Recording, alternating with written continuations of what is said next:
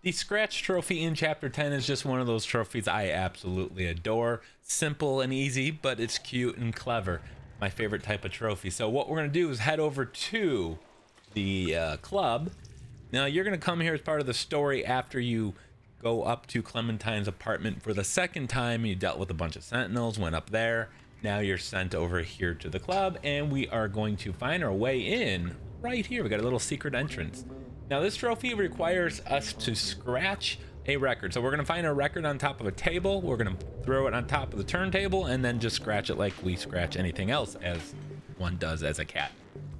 So right here is the table where you're going to find the record, pick it up, and then we're just going to take it over to the center of the DJ booth there where those two dudes are standing. You guys know what to do. You've done this before. You've been to a club. So plop the record down, hit the triangle button again, and then, you know, L2, R2, scratch it up. Thank you guys for watching. If you enjoyed this video and you found it helpful, please hit that like button. And of course, if you're a trophy hunter, subscribe.